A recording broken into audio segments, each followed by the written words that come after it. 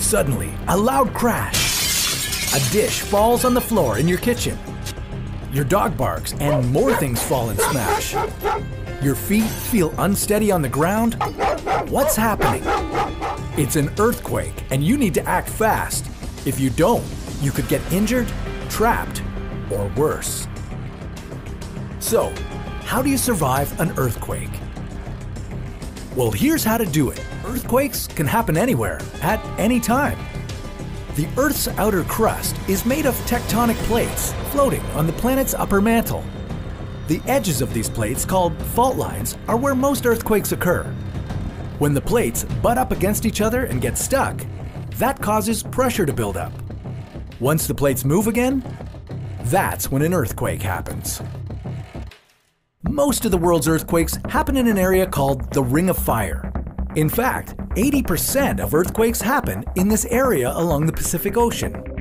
The Ring of Fire includes countries in Asia like Japan, Indonesia, and the Philippines.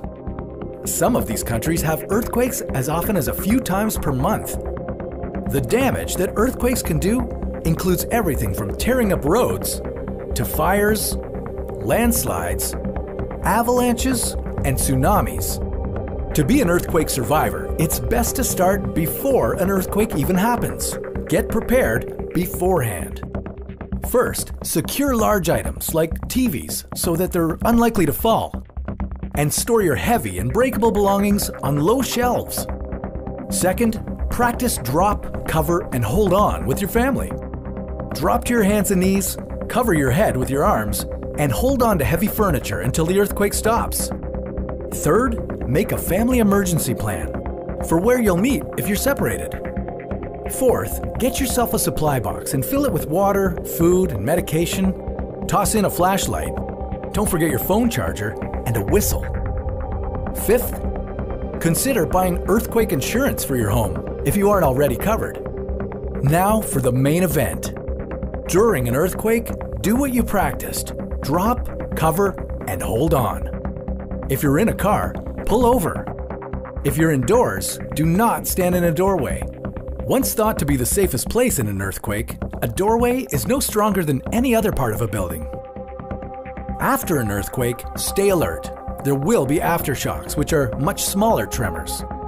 If you're in a damaged building, get outside and move away from it. If you've been trapped in a falling building, try to stay calm. Cover your mouth to keep debris from getting into your airway.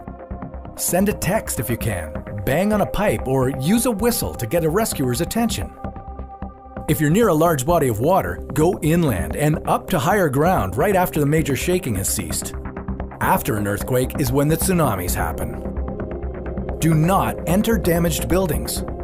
If your radio, TV, or smartphone are still working, check for emergency information and instructions.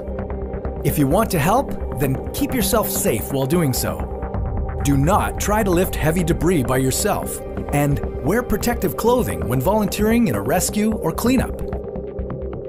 Earthquakes are dangerous, but if you follow this advice, you have an excellent chance of walking away unscathed.